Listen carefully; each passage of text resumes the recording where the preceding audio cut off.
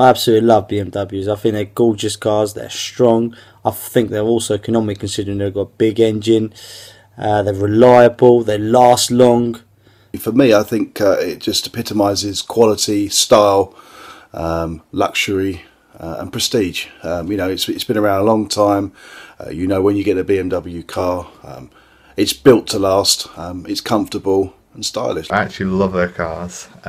Main reason is just the bodywork. I just think they've nailed that perfectly. I think of BMW as being quite a high-end brand in terms of cars. I think their cars are sleek and they have good features and they look good. So overall, I have a good impression of them. I'd say my opinion of BMW is that they are very stylish cars.